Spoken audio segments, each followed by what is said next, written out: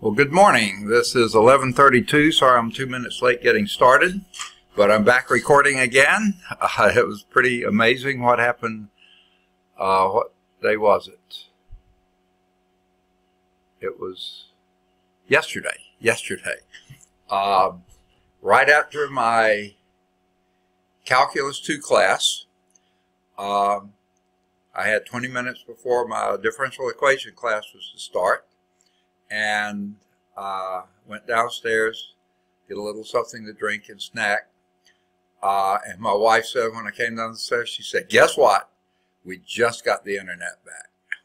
All right. So then I was going to quit using her hotspot, which was very unreliable. Quit having to use the iPad, which was very small and hard to deal with, and having to write on a piece of paper and show it to the camera and that kind of stuff. It was pretty brutal. So we got that done, and then while we were there talking about it in jubilation that the internet was back, we heard something. And Karen said, "What fell?" I said, "I don't know." She said, "Could it have been a package?" I said, "Let me go see." I went into the living room and saw the UPS truck on the side of the street. And I said, yes. I went, opened the door. There were 2 packages. The guy was just getting into his truck. I bent down to pick them up in my excitement. I thought, nope, I can't do that. I'm not supposed to touch anything. So Karen came out and got them, wiped the packages down, opened them up. And sure enough, there was the adapter for my computer and the battery for my computer. And we had just gotten the internet back. So we're back in the saddle again. I can record. I can write on the screen. It's back like it was before. So I'm sorry y'all aren't here to share my jubilation, but in case you're wondering why things are back to normal, they are. So let me go on and open this to current slide. And since I'm recording now, well, I was going to try to do current slide. There we go. I still don't see anybody here yet. Just me. So I guess I'll just go on and proceed. Now the trouble is, I guess I forgot to make a mark on the page of where we left off last time. I know that we did example 4, or we were doing example 4, and I can't remember now if we got cut off, that the internet went down. I think that's what happened. I believe that is what happened. We were doing example 4, and I believe the internet went out, and I don't know that we finished it. Sorry about that. We didn't get much done at all, and it was just lousy internet, and it was pretty miserable. Then in my next class, I couldn't get it back again until about more than an hour. Well, awfully close to an hour into the next class before it came back. And amazingly, I still had about 4 or 5 people that were still in the next class waiting, and so they got it. So anyway, what we'll do here is I will do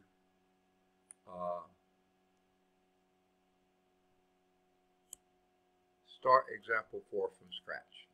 Okay? Is anyone here yet? I thought I heard something. Nope, still just me. As soon as someone comes aboard, I've got to try to remember to do a major announcement I need to make. Now, example 4, if you come in the middle of it, you don't see what I've done, that type of thing, then by all means, go to larsonlinearalgebra.com. You can see an interactive example of this type, interactive version of this type of example. Now, I'm pretty sure we got started on this. I just don't remember when the internet went out and when I lost y'all, but I don't think we got to finish. I think I finished the problem myself, was ready to show it to you, and it never came back again. Or that's my memory. Maybe my memory's bad. I'm only teaching 8 classes. I don't see how I could forget. But anyway, here we go. Let me get my pen set up. Okay.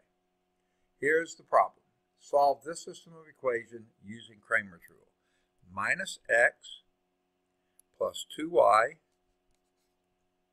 minus 3z is equal to 1. First equation. Second equation, 2x plus z is equal to 0. Third equation, 3x minus 4y plus 4z is equal to 2. Now, if you were just doing this, okay, this would not be a hard problem to solve. I wouldn't do row reduction or anything else. What I would do, I'd say z is equal to negative 2x and plug negative 2x into my other two equations. I get that from the second equation here. Plug that in for z in the first two equations, in the first and the last equations. Then you have equations in x and y only, and then solve that 2 by 2. Pretty simple to do.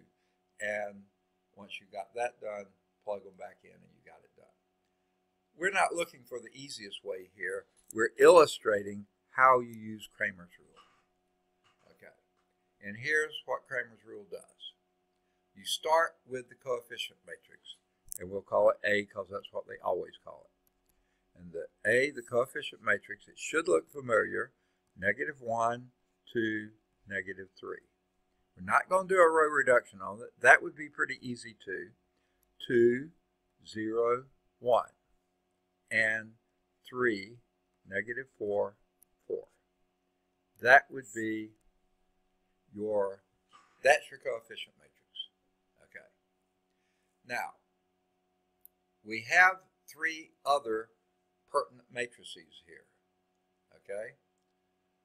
Now, notice we've only used the coefficients. We didn't use our 3 numbers at all. Okay. Here's where we use the other 3 numbers. We name for the first variable, which is going to be x. In fact, I think I would like to call it a sub x, but the book calls it a sub 1. A sub 1 will be basically you start with the coefficient matrix, okay? But you substitute, instead of the coefficients for x, you put the constants in. So that will be a 1, 0, 2, and then the other 2 columns are the same, 2, 0, negative 4, and negative 3, 1, and 4. And by the way, the problem here says use Cramer's rule to solve the system's linear equation for x. We're going to do that, and this is all you would need for that. But then the remark in the side says go on and use it for the other 2 as well. So since we're writing, I'm going to write down the other 2 as well. Okay? A sub 2, which I would call a sub y because it makes more sense to call it that. A sub 2, I'll go what they did. Again, use your coefficient matrix, except for the middle row, you put in your coefficients of y, since this is the a sub y, I want to call it, you put in the constants at the end. So that would be a minus 1, 2, 3 is the first column. And then here you put your 1, 0, 2. That's your constants at the end because those are the coefficients for your second variable, y. And then negative 3, 1, 4. Okay? And while we're at it, let's go and do a sub 3, which I would call a sub z in this case. But let me make sure nobody's joined the class yet. Nope, still just me. But I am recording, and that's the good news. We've got that feature back so we don't just waste the class period. If no one's here, I get to keep on trucking. Use that A matrix again, just like we had before, minus 1, 2, 3, and 2, 0, 4, negative 4, okay? Just like before, except then for instead of the coefficients of the third variable, negative 3, 1, 4, we put in the constants, 1, 0, 2. All right. Those are the 4 matrices. Now what we've got to do here is take the determinant of each of those. Okay. Now, I'm going to start with the A matrix. And to me, to do the determinant of the A matrix, there's several ways you can, but it's just about as easy to do our good old determinant of A would then be the determinant of -1, 2, 3, 2, 0, 4, -4. I keep forgetting that -4, -3, 1, 4. Okay? And repeat the first two columns. Okay? So that will be -1, 2, 3, and a 2, 0, 4. Okay? And then that's not really a determinant, but I'm putting it there to show we're doing the determinant thing. First down diagonal, 0. Second down diagonal, 6. Third down diagonal, -24. -24. Okay, not too bad. I'm going to erase, because I can do that now, these, so they won't be in the way, and go back and do my up diagonals, which are going to be negated. But that one's just a 0. Done. This would have been a 4. It now becomes a -4. This one would have been a 16, but it's because it's a negative, it's a -16. Okay? I've done it again. Not that it matters any here, but I left off that minus sign. That 4 doesn't want to have a minus sign with it. So that's a -16. So what do we have here? That's -40 -4. I've done something wrong here. I'm pretty sure that's way too big a number. But let me go on and see. Okay. -40 -4 is -44. Okay, let's do it this way. These two add to be -10. And that, oh, Dawson's here, right? Wait just a minute. I forgot to do something at the end of my last class. Dawson, can you hear me? Yep. All right, good deal. And if you haven't picked up on it, Jubilation was in the house yesterday, many times over. I'll go over it in just a second when I go on and mark you present. Okay, don't want to forget that. Yesterday morning, okay, you probably saw the email and stuff, and you had known from before that my computer went out, the adapter from AC to DC, and also the backup battery, all that kind of stuff was in very weak shape, and that, what was it? Monday evening, a week ago Monday, it started going out. My wife ordered a new one, ordered it online, and both the adapter and the battery, and they said it would be 2 to 6 days getting here, okay? Sending it FedEx. So that went out. So then and then meantime, I think we had a class when I was on her iPad, but all we could do was look at each other pretty much at that point, because it happened that day and we didn't. Well, she got to working on an old computer we had that had Windows Vista on it, and she got I think a free version of Windows 10 from her work. Got it, loaded it. It wasn't an easy process, and managed to get it done. She got it done, and so I started using that then probably the next day. It didn't have Screencast-O-Matic, and it didn't have a writable screen. So, missing two major features there, but at least I could run PowerPoint. On her iPad, I couldn't run anything. We could just talk. And I think all the classes said, look, just do, and we had to figure out what to do next. So anyway, we did that for a while. then, let me see if I can remember what day that was. It was Monday of this week at 11:20 in the morning. Near the end of my Calculus 1 class, our internet went out here. Now, we're not sure, but we think it had something to do with the storms that were the night before, but obviously it wasn't caused directly by the storms. We think that someone doing some repair or limb removal or something must have knocked out a node or something somewhere, and anyway, we went down. The whole area went down. And we talked about this. You're on Spectrum 2, and then I have another student on Spectrum who lives in Bessemer. Both of you still had your Spectrum. Over here on this side of town, no Spectrum, okay? So we were out there. So then I went back to the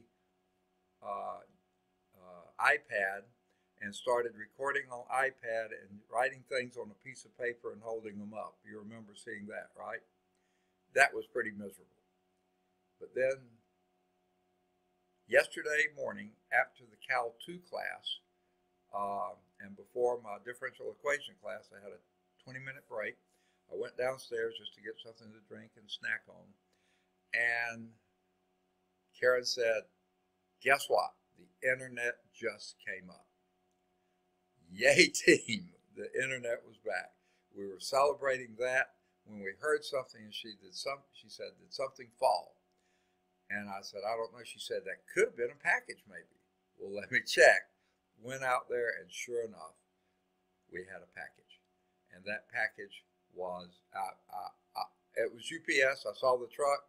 They had shipped the second one by UPS. Never have heard from FedEx, you know. In fact, the guy I talked with, he came and made a delivery late a couple nights ago, and I'd asked him about it the Friday night before, so he had made another delivery on Monday evening, and he said he would check on it the next day. Never heard anything. When I asked him that Monday evening, he said, I talked with the guy who had the route that night. He couldn't remember anything. He said, frankly, I can't either. People ask me a week later if I remember delivering this and so. I say, no, I have hundreds of deliveries. I can't remember. Yeah. He said he couldn't remember. He said what they do is just say reorder. And they go back to the company and say, send another one. And evidently they've been doing a lot of that because all over our neighborhood association, there have been so many complaints about FedEx delivering packages, not delivering packages, that kind of stuff. So anyway, I said, well, we've already made the request to the company. They're sending it, and they're sending it UPS. And I couldn't believe what the guy said. He said, that's a smart move. I said, what? He said, oh, I don't actually work for FedEx. I work for a contractor who contracts us out to do this. So I have no loyalty to the company here. In fact, people ask me, well, how do I go about shipping nowadays? He said, go to UPS. That's what the FedEx driver told me. He said they're really in a lousy situation. I don't know why, but they're not doing well. So anyway, it came. So within 20 minutes, in a 20-minute break, I had internet back and I had my adapter, I had the battery. I rapidly came upstairs and got set up and was able to teach the next 2 classes yesterday the old way. And that's what I'm doing now. I can write on my screen again, as you see, and I'm recording, as you can see that too. We're back in the saddle. So sorry to take that much time. How are you doing? Everything okay? Okay. We haven't heard from Josh yet, have we? Nope, still just Dawson. Okay. Now, you were here last time that we met. Yeah, you were here on Tuesday. How far did we get in example 4? Because that's when the internet went out. I mean, not went out.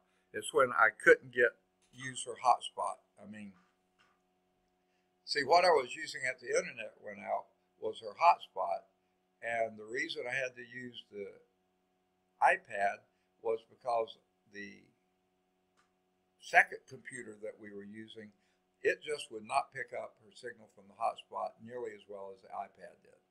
So I went to using her iPad, but even that got weak, very weak. So I can't remember when I lost it. Did we finish example 4, or we were right in the middle of it? All I have is example 4 written and nothing more. Okay. Well, I've been doing example 4 before you came on. I've written down the equation up there, the system of equations. I wrote down the coefficient matrix, and then now the problem asks for just solve that for x. So what we do for x, using Cramer's rule, by the way. So what you do with Cramer's rule, notice we haven't used the constants at all. We just use the coefficient matrix, matrix A. For Cramer's rule, to find the x, we substitute in the coefficient matrix. Instead of the coefficients for the x variable, we put the constant column in there, 1, 0, 2. And then you use the rest of the coefficient matrix just as it was written. Okay? And I'm having to check something because my answer isn't coming out what I expect it to do. And I worked it the other day and it came out right. So I think I put a number down wrong, but I'm going to have to check that in a minute. Okay?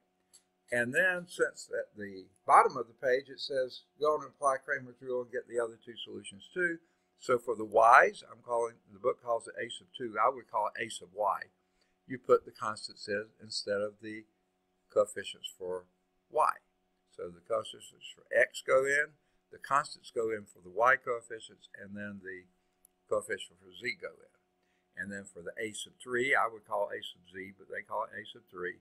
You put the constants in instead of the coefficients for z.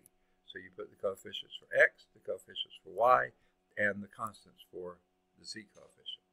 And then I was doing the determinant of that A matrix. Now the reason I'm starting there, and you'll get to this in Cramer's rule in a minute, let's just start there, that. And maybe you can find where I made a mistake because I've got a mistake here, okay? Negative 1, 2, 3, 2, 0, negative 4, negative 3, 1, 4. That's right. And then negative 1, 2, 3, 2, 0, 4. Everything looks right. I did my down diagonal was 0. Down diagonal was 6. Ah, that's it. My third down diagonal I got wrong. So let me go back and erase. Okay. Those will probably be okay, but let me go back. Okay. Down diagonal, this was 0, this was 6, this was positive 24. Okay. So let me take out that. Okay. That's where my error was. Now, sorry. Let me erase my lines. Oh, it's so fun having my ionizing pen back. It's been so long. Okay. Oh, time out a moment. Big announcement that I think I saw it the first time yesterday, and I forgot to tell the class that you're in yesterday this, but it wasn't being recorded anyway, so you wouldn't have heard it anyway. They have finally opened student course evaluations for spring term. That's for the full term courses and for the second mini-term courses. First mini-term, they were open way back, but this is for full term and second mini-term courses. They are now open. If you go to your email and open the email that tells you about them, in that should be a link. Click on the link, you go right there. And once you're there, you can just do all your student course evaluations. You remember how to log in and all that kind of stuff, right? Okay. Your student ID, I think, is your login number. That's a 7-digit number. And your birth date is your 8-digit password. And it's always the 4-digit year first, then the 2-digit month, then the 2-digit day. Okay. So, now let's do our up diagonals here. That was the paid commercial announcement. Okay. That's a 0. This is a plus 4 because it's an up diagonal. That becomes a minus 4. Okay. And then this up diagonal is also a plus, which becomes a minus, and that's a minus 16. Okay. Well, this produces a minus 10. This produces, well, actually easier to do this. This is a plus 30 and a minus 20. And that gives you a 10. And that is your determinant of your coefficient matrix. Now, the reason I do that first, before I do the others, is number one. Can you think of a reason that we ought to do it first? If that determinant were 0, what would that mean? Either no solutions or an infinite number of solutions. Okay? This would not have a unique solution. So, do that first to see if this is even a solvable matrix. In other words, is that A matrix invertible? If it's not invertible, there is no, you can't use Cramer's rule, okay? Because there's not a unique solution. And here's the other reason, because of what Cramer's rule does. The A matrix, the determinant of the A matrix is your denominator of all your answers, okay? X, Y, and Z, okay? So, that's the other reason. You're going to need it for all three of them. So now let's do the A sub 1 to get the X numerator. Now that one is set up, don't do this thing that we just did. This is just set up perfectly. Let's use the second row, third column, and do our determinant that way. So the determinant of A1 is, okay, first figure out the position of that 1 there, okay? What's the sign of that position? That's a minus 1. So it's a minus 1 times the determinant of what's left. The determinant of what's left is 1, 2, 2, negative 4. Okay? So that's going to be a minus. And then this determinant is minus 4. Minus 4, that's minus 8. So that's going to be a plus 8. There's your determinant of your, I far prefer to call this A sub X, because that's your first variable, A sub X. Okay? Let's do that's the numerator of that answer, X equal 8 over 10, which is 4/5. That's what the original problem was, and that's our answer. That would be all we had to do for example 4, but then they say go on and do the other two. So let's do the other two. The determinant of A2. Okay. Again, that's one like we just did. So what I'm going to do is clear some space here. Sorry about this. Nice having my pen back, but it would be nice if I had more room. Okay. But it's way better than writing on a piece of paper and reading from the board. Because we did that in at least one class, didn't we? Yeah, I thought we did. It may have been this class. Okay. Well, we know that's a 10. Okay. So the determinant of A is 10. Okay.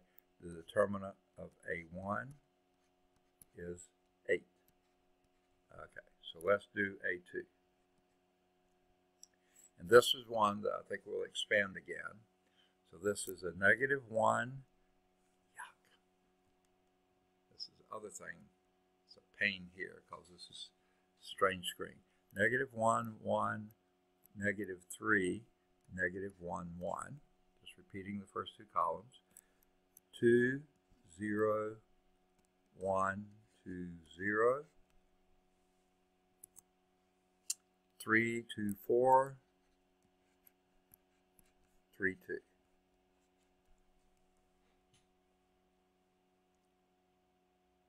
I hope I got all the sounds right. Okay. Because there's a minus 4 and a 4 there. I always have to check that I get it right. I think I did. Okay, let's do our down diagonals. And the first one, of course, gives us a 0. Next one gives us a 3. Next one gives us a minus 12. Okay, let's go to the up diagonals. Since I can erase, I will, because it just makes it a little less messy. I know you writing with pencil or pen, you can't do that. Okay. The first one's a 0. The The next one would have been a -2, but since you're doing up diagonal, it becomes a +2. And then the third one was an 8, but because it's up, that'll be a -8. Okay, and what does that give you? Well, -12 and -8. Did you already answer? -15. Perfect. -15. Okay, so that's your determinant of A2.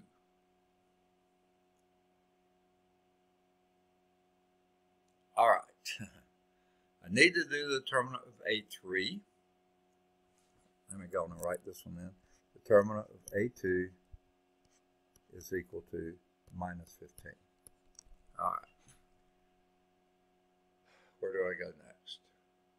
Might as well do the bottom row again. So let me erase all this, since I've already written that in. I don't miss this part of it, but it's better to have this than not have anything.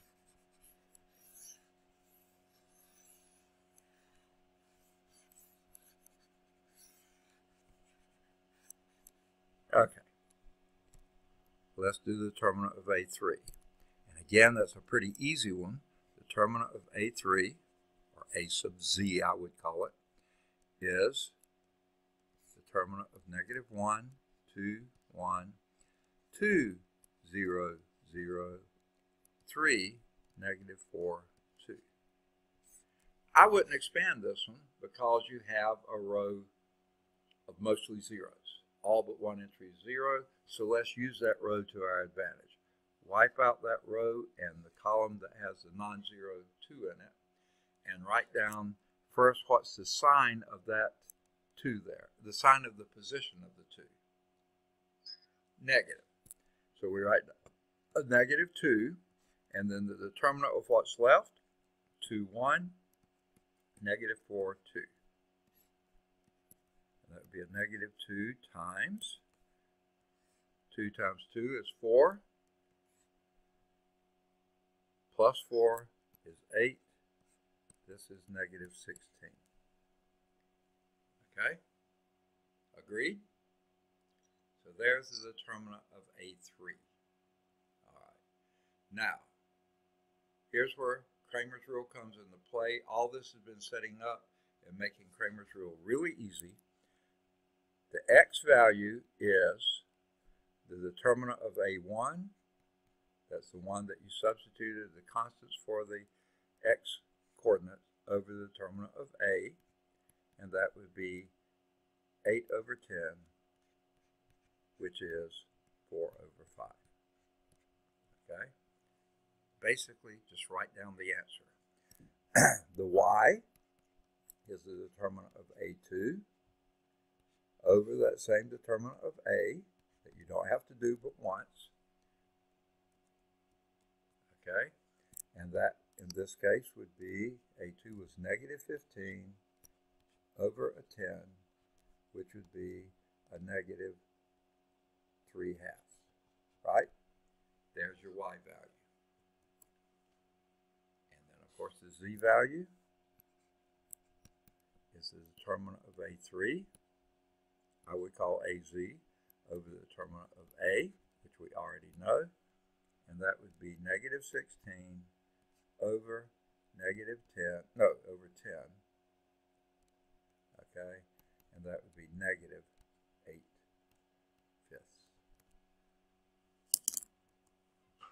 Okay, now, fairly easy to check, understanding their fractional answers. So a negative x would be a -4/5. Okay, let's get that to -8/10. No, -4/5 is fine. -4/5 plus 2 times y. Did that have someone coming in the class? No, okay. Times 2 times a -3/2 would be a -3. So -4/5 minus 15/5, that's going to be a -19/5, right? believe so. Okay? Then minus 3 times a minus 8/5 is positive 24/5. So positive 24/5 minus 19/5, is it? Yeah, is positive 5/5, which is 1. I love fractions, don't you? Okay. So that checks. Let's do the second one. 2 times 4/5, that would be 8/5. Minus 8/5, that's your z, that's 0. That one's a lot easier. The next one going to be a little more challenging. I think I'll write this one down. 3 times 4/5 would be 12/5. Okay. Minus 4 times a minus 3/2, that will be a minus 6, a plus 6. Yeah, plus 6. And 6 will be 30/5. Okay? All right. And then you have a plus 4 times a minus 8/5. That's going to be minus 32/5, I think. Okay? So,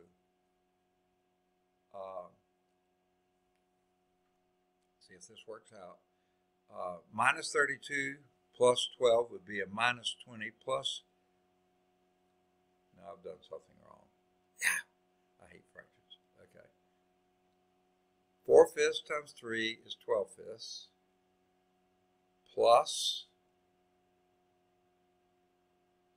6 is 30/5. I think that's right. Minus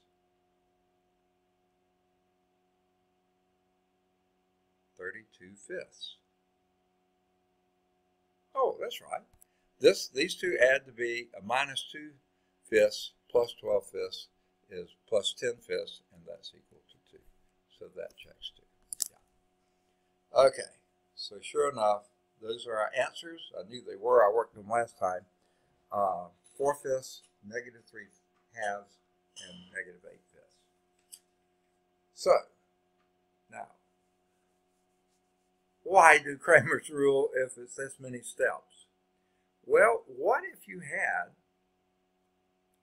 a certain set of equations, okay? Or, yeah, let's say equations, but you could set them equal to different outputs. So you do that one denominator determinant, the determinant of your coefficient matrix, one time. You get a number. And then you just substitute that one column in, and they're not that bad to do usually, or at least 3x3s aren't. And then you just change your numerators and see which one gives you your optimum output, you might say. I still don't think it's the way to do it, but it is something that's fairly easily programmable, so it can be done. All right. But all we're doing now is applications of the determinants. There's one. Cramer's rule. I guess we did earlier finding the adjoint of a matrix, which you can then use to find the inverse of a matrix. And my word, why would you ever go through that? But it is a application of a determinant. Now these next ones I found very interesting. Do you need this up any longer? No. Okay, so let's clear the screen. And the area, volumes, and equations of lines and planes. Okay? Now it just happens to be, and it says determinants have many applications in analytic geometry, which I never would have guessed, except I've done it many times. One application is find the area of a triangle in the XY plane.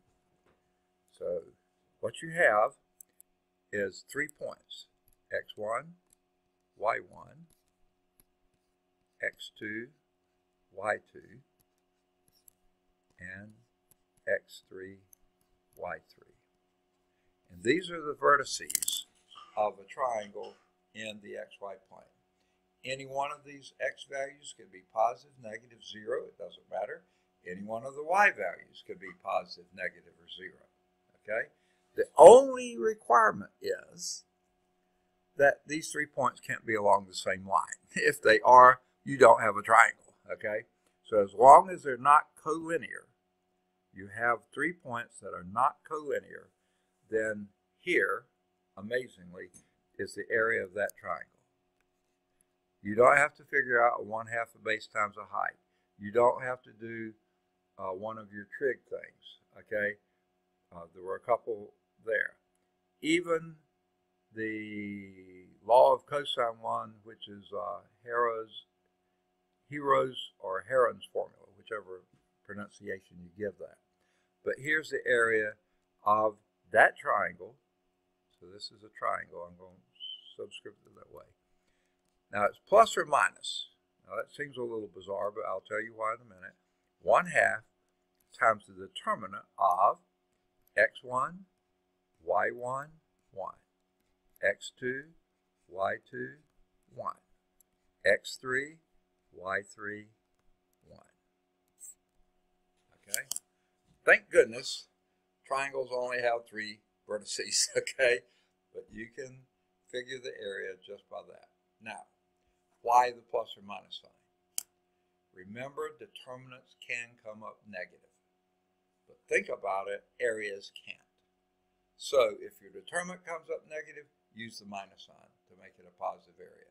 If the determinant comes up positive, just use the plus sign, because that's areas are always positive. So that's why you have a plus or minus sign there. You always will have a positive area. Now, their proof here is sort of a geometric proof, and it is a pretty interesting one. They do all 3 points in the first quadrant, which makes it easier to do. And I'll just do a real quick sketch of that. Okay, so here's your first quadrant, okay? And you have 3 points here, any 3 points, it doesn't matter. Here's your triangle. And you want to know the area in here. Okay? Now I have drawn it, and let me correct this a little bit, because you may be tempted to.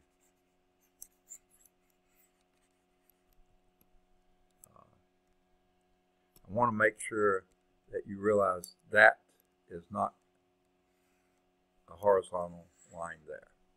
Okay. You do not know a base. You do not know a height. You do not know an angle. You don't know anything like that. All you know are the 3 points. And it doesn't matter where you call them, x1, y1, x2, y2, and x3, y3. It doesn't matter where you put them, which one you name what. Here is the thing that you use. If you drop down a diagonal here, this is the x1. You know that. And drop down a diagonal here. You know this is that x3. And drop down a diagonal here, and you know this is the x2. Okay. Now,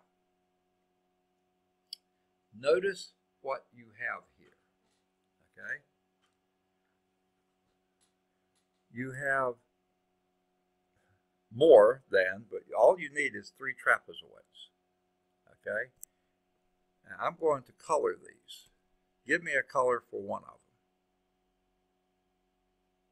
Pick a color. Say again?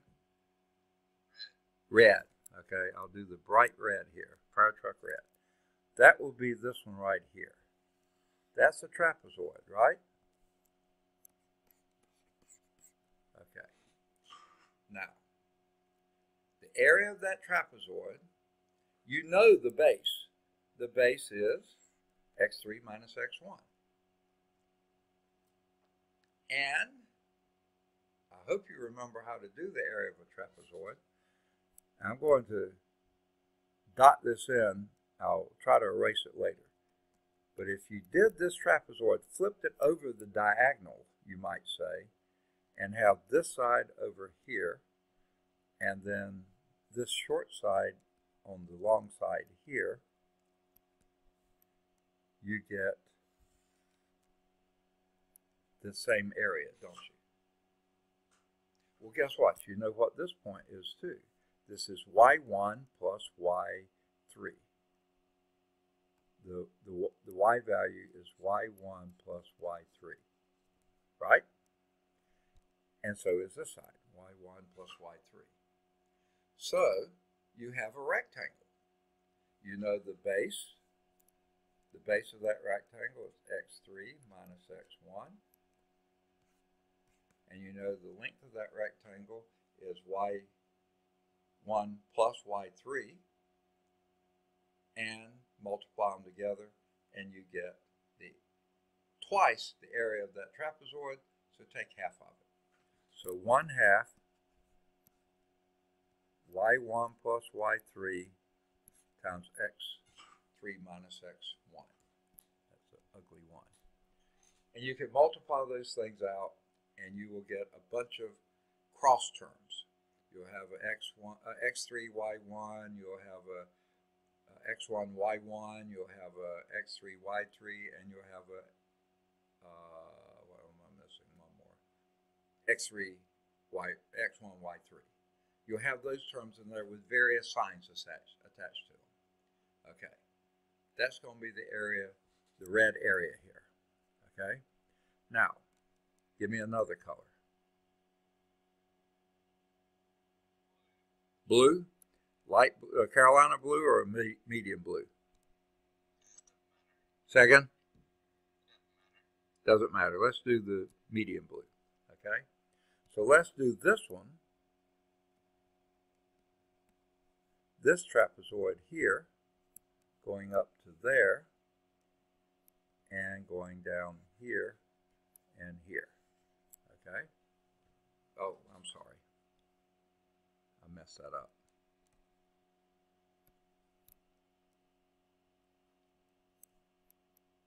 I meant to this trapezoid, okay, that one right there. And we're going to do the same thing we did before that I messed up. Okay, we're going to flip this across its diagonal and build it up. I don't have enough room for it, but you can imagine this side here is that length there, so it goes way up there somewhere. Okay, and I just lost it. And then the short side here, that goes up here somewhere. Almost fits here. So you have twice the area of that one. But now what are your coordinates here? Your x coordinate is x2 minus x1. And your y coordinate is y1 plus y2. Okay? And then that's the rectangle. Take half of it and you got the area of the trapezoid. Okay? And again, you're going to have all those cross terms in it. Make sure, yep, don't have Josh here yet. Okay. And then the third trapezoid, give me a color. Green. Okay, I'll take the darker green there. And that's this trapezoid. It starts down here, goes up to there, goes down to here, down to here again, like this. And then do the same thing. Flip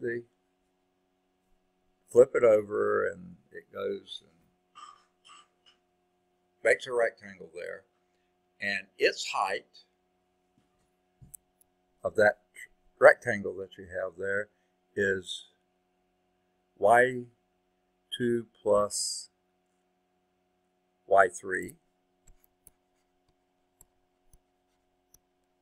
and the x coordinate is x3 minus x2.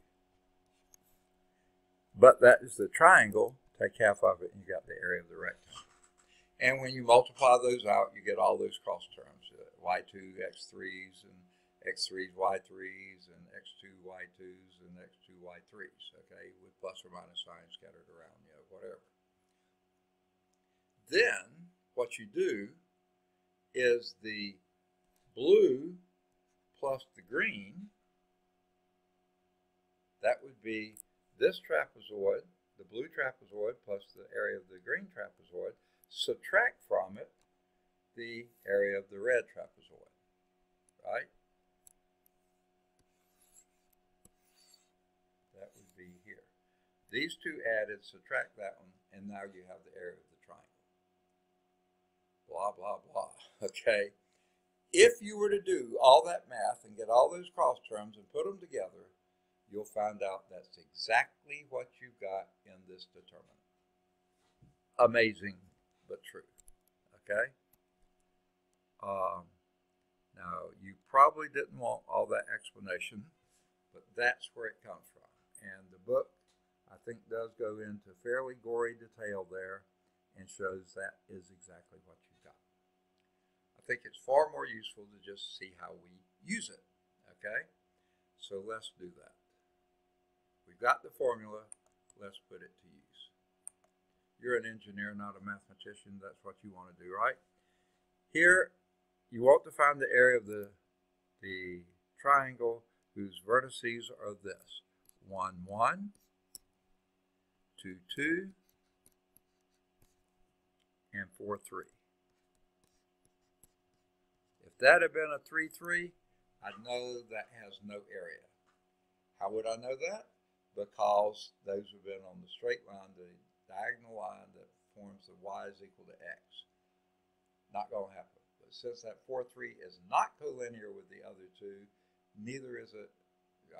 It just can't be. If one of them's off center, off the line, then you have a triangle. So what's the area of that triangle? Plus or minus 1/2 the determinant of, you tell me.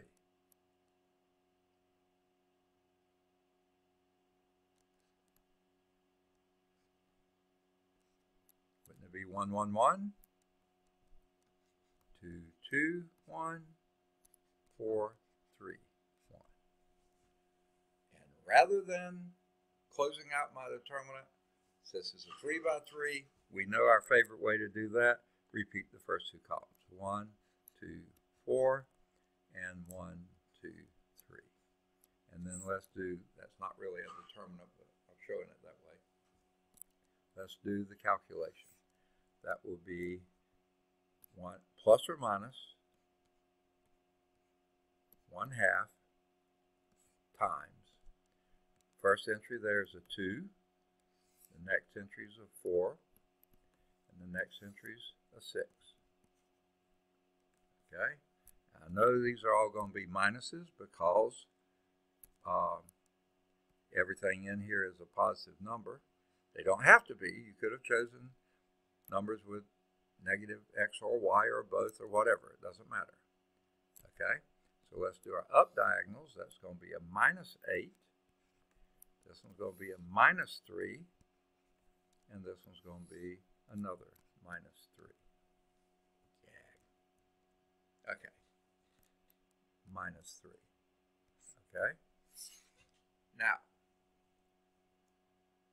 it's going to be a +12 inside there and a -14.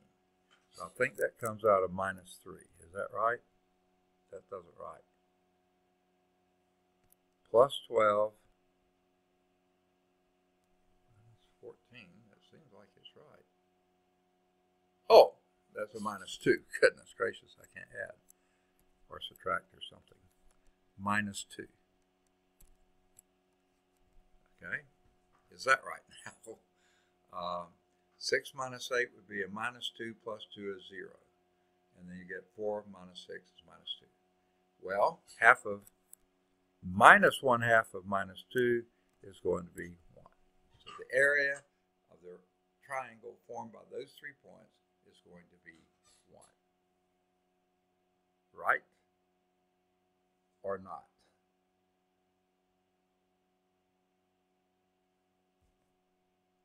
They say it's -1/2. So what did I do wrong here? Did I write my numbers right? I think so. I wrote those right. And the last entry is supposed to be -0. Oh, that's a 2. I read that as a 3. Got it. Yeah, you get a -1 in the, okay.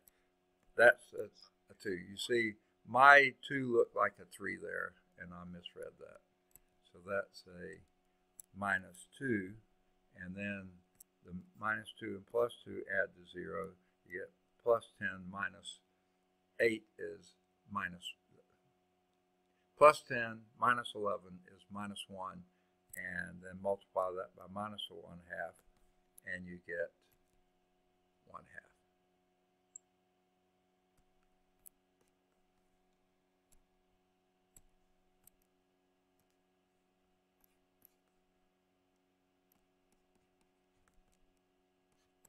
Okay.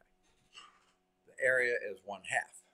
Pretty small area, not surprising because that 1, 2 is on that diagonal line, and 4, 3 is not far off the diagonal line, so that's going to be a very skinny triangle, and sure enough, its area is only 1/2. Okay, use the positive side of it. Now they said something a little different from what I said. They said, well, what if you had chosen that first point to be a 0, 1, and then a 2, 2, and then a 4, 3? You see the slope between -0, 1 and 2, 2 would be a 1/2, and then the slope between 2, 2 and 4, 3 would be a 1/2. Same slope, same line, okay? So that would have given you a 0 determinant, okay? If you had had the point 0, 1, 2, 2, and 4, 3. Goodness gracious, I can't write. Okay, 4, 3. Those would have been collinear, and if you did that, and all that means is, let's just do it quickly. Well, I don't even need to do that. Okay, make that a 0 and that a 0. Everything else is the same here. So then you would have had an 8. Oh, wait, I'm sorry. A 0 here, a 4 there. So this would have been a 0. That would have been a 4. And that would have been a 6. I got the 2 right there. And then the up diagonal would have been a -8 and a 0. And then a -2, +10, -10, 0. Well, since that's true, that any time the 3 points would be on the line, guess what? Now we can test to see whether any 3 points are collinear or not. And how we do that? Take the determinant. If the determinant is 0, the 3 points are collinear. It's that same determinant. The determinant of x1, y1, 1, x2, y2, 1, x3, y3, 1. If you take the determinant of that and it turns out being 0, that means those 3 points are on the same line. So there you have a test for collinear. Test to see if 3 points are on the same line. You're not interested in the area of a triangle, you're just seeing if these 3 points are on the same line. If that determinant is 0, they are on the same line. Okay. So, that then leads to another possibility. What if you had, now all I'm going to do is remove one set of subscripts and change the others. Okay? So I'm going to remove these subscripts and change these.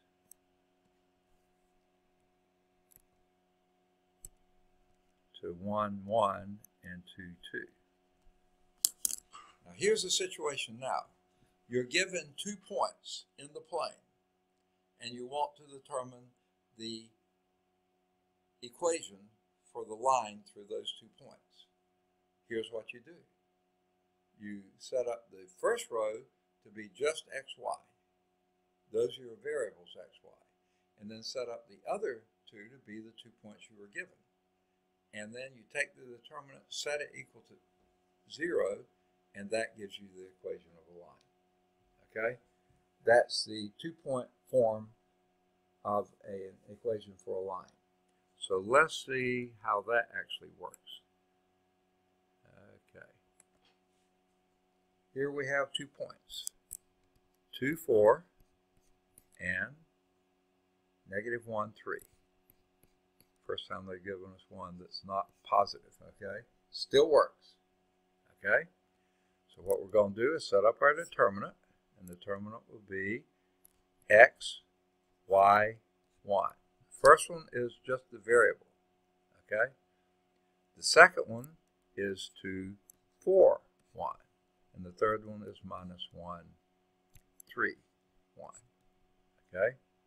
You ever play basketball? There was a zone defense that we used to play called a 1-3-1. I'll always like that when I say it. Okay, repeat the first two columns.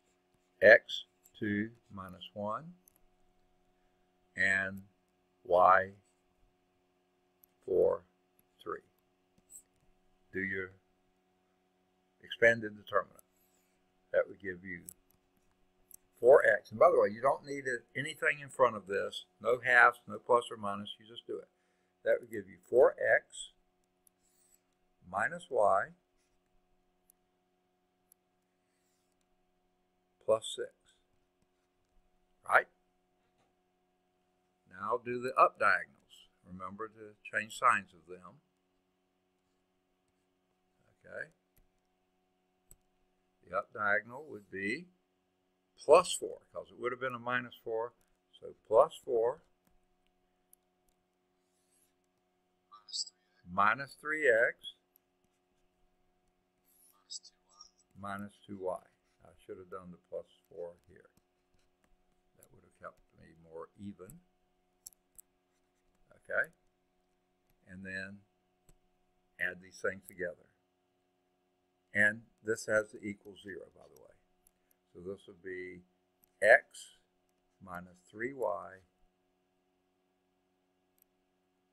plus 10 is equal to 0 or equal to -10. Either way you want to say it. Okay? Well, let's see, is that true? Is this point 2, 4 on that line? 2 times 2 minus 3 times 4 would be -12. 2 minus 12 is -10. Yeah, that's on that line. Is the next one. -1 minus 3 times 3 minus 9. Yep, that's -10 too. Yep, there's an equation of a line that has those 2 points on it. Okay? Now you could leave it, and they wrote it this way too. Ha! Amazing. I never knew you could use determinants until I took a linear algebra course, that you could do this. And it's a pretty nifty way to do it. You just have to remember what determinant to do. Well, if you could do areas using a determinant, can you calculate the volume doing a determinant? Well, you can if that volume is a tetrahedron. Do you know what tetrahedron means? Tetra means 4, and hedron means sides, basically. So it's a 4-sided figure, just a 4-sided figure. Now don't think of that as a square. A square is, a cube. A cube is a 6-sided figure. A tetrahedron must have some sort of a triangular base, and then one point is somewhere above or below that base, and then you connect each of the vertices to each other, and you have a 4-sided figure called a tetrahedron. Okay? And then they just give this to you, and I will too. You need that one up here any longer? No. Okay. Here's what the volume of any old tetrahedron that has, now this is 3-dimensional space. You're no longer in the plane, you're in space. So you have x1, y1, z1, that's 1 point in space. You have another point, x sub 2, y sub 2, z sub 2 in space. And you have another one, x sub 3, y sub 3, z sub 3 in space. And you have another one. 4 points, 4 vertices for your 4 sides, x sub 4, y sub 4, and z sub 4. Okay, 4 points in space. Now, these 4 points can't be in the same plane. If they are, the volume's going to be 0. So these cannot be coplanar points. These have to be 4 points not in the same plane. So, what's the volume of that tetrahedron with those 4 vertices? Here's what it is. The volume of a tetrahedron, this is not a triangle anymore, but a tetrahedron, is, again, plus or minus, because you could have a determinant with a negative sign. This time the coefficient is 1/6, not 1/2, but 1/6, times the determinant of the x sub 1, y sub 1, z sub 1, 1, x sub 2, y sub 2, z sub 2, 1, x sub 3, y sub 3, z sub 3, 1, and x sub 4, y sub 4, z sub 4, 1. So you see why it has to be 4 vertices, which makes it have to be a tetrahedron. To do a determinant, you have to have a square matrix. And since I have no dimensions beyond 3 that I can conceive, this is as far as this thing goes in my mind. Okay, and that will give you the volume. Believe it or not, it will. Believe it or not, you've just got a more complicated problem, because 4x4s, there's no easy rule for it, so you have to break it down into some 3x3s and then use your rule for 3x3s. Or you can do row reduction, which I think is really the way to go. So, let's do example 7. Do we have time for example 7? How are we doing on time? Yeah, about 5 or 6 minutes. Okay. Let's at least set up. I don't know if we'll finish it because, well, it will. Well, I don't know. Let's see. Let's go to a new slide, because I sure don't have room on this one for it. Well, they don't even list them for you. They say, find the volume of the tetrahedron shown that has these 4 vertices. Okay? 225,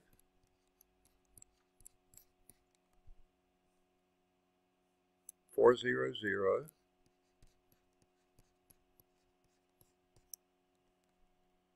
352, and 041. Now, I can almost hear you thinking, does the order matter here? No, it really doesn't, and here's why. Because remember that plus or minus? What do we get if we exchange 2 rows in a matrix? How does that change the determinant of the matrix? It changes the sign. So, no, it's not going to matter what you do, because you have a plus or minus to take care of any sign changes. So what you do, the volume of this tetrahedron is going to be plus or minus 1/6 is the coefficient here, the determinant of this one. 2, 2, 5, 1. 4, 0, 0, 1. 3, 5, 2, 1, and 0, 4, 1, 1. Okay. No way to expand this and do it an easy way. You almost just have to grunt and bear it. Now, in my mind, or what would you say is the easy way to approach this one?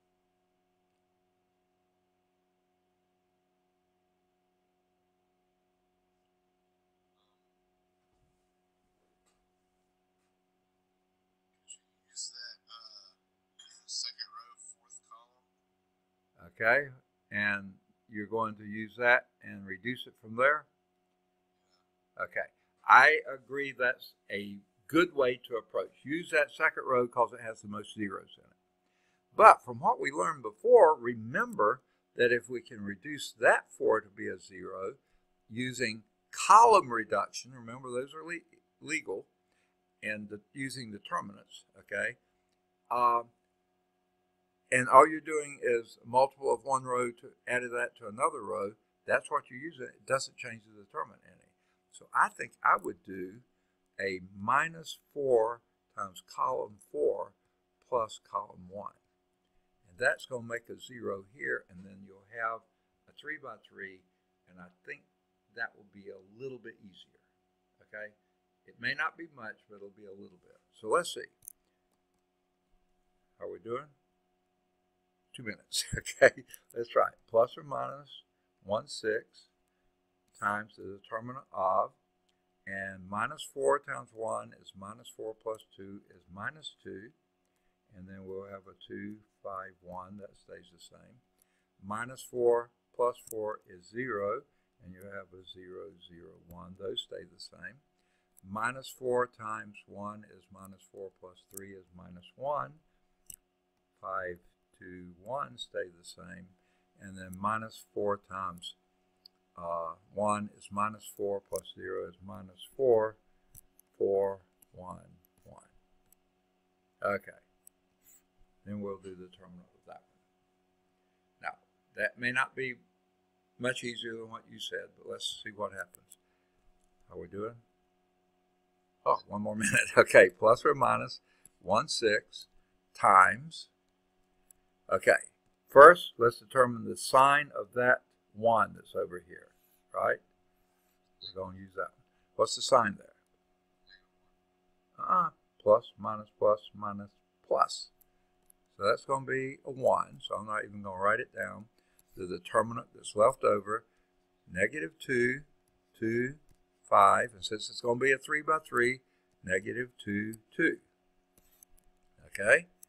Negative 1, 5, 2, negative 1, 5. Negative 4, 4, 1, negative 4, 4. Yeah. All right, let's see what we got. Plus or minus 1/6. Don't forget that's out there. Okay? Now what we have here is a minus 10, minus 16, minus 20. Okay? Yuck. Okay. You got 100? Wow, you're quick. Oh, you mean you had, well, okay, you've already done it all and gotten 100, right? Oh, say that again. Yeah. Oh, I see. Okay. And that's going to be it's going to be a plus 100, right? Okay. Plus 100. Okay, good for you. Yeah. Plus 16. Is that right? Yeah. And then a plus 2. Okay. Is that what you got? Okay. I'm going to wipe out the plus and minus 16. They're easy. And then the 2 minuses add to minus 30 plus 100 is 70 plus 2 is 72. And I'll take the plus 1/6 of 72 would be 12. Let's see, is that what they got? They put it in different orders. They did whatever they did. They got 12 cubic units is the answer. Good for them. I'm so proud of them. Okay, and we went a minute over, but there will be no extra charge. Okay, we'll pick up next time at tests for coplanar points in space, and we'll pick up and go from there. Homework exercises here would include any of the odds 1 through 7. They're all at calcchat.com. Any of the odds 9 through 21, they're at calcchat.com. Any of the odds 23 through 20, either 23 or 25, they're both at calcchat.com. 27's at calcchat.com. 29 or 31 are at calchat.com. 33 or 35 are at calchat.com. 37 and 39 are at calchat.com. And 41 through 45 are at calchat.com. Stop there and take a breath and go on from there. We'll pick up from there and go. And and I did receive, though I haven't graded it yet, I think your first test, wasn't it? Yeah. Okay, good. Thank you so much. Remember, you still got a paper in test 2, and we got test 3 coming up very soon. In fact, it'll probably be, since we're in 3.4 now, this is the last section in the so on Tuesday I will be sending you the invite and sending you the third test. Okay? On chapter 3. All right. Have a good, safe weekend. You got plenty of linear algebra to keep you busy and out of trouble, right? And we'll see you then. And probably a little bit of Cal 3 too, right? So we'll see you next Monday. Have a good weekend. Any questions? All right. See you then. Stop the share if I could get it to stay in one place. And in the meeting for all. And in the stop the recording.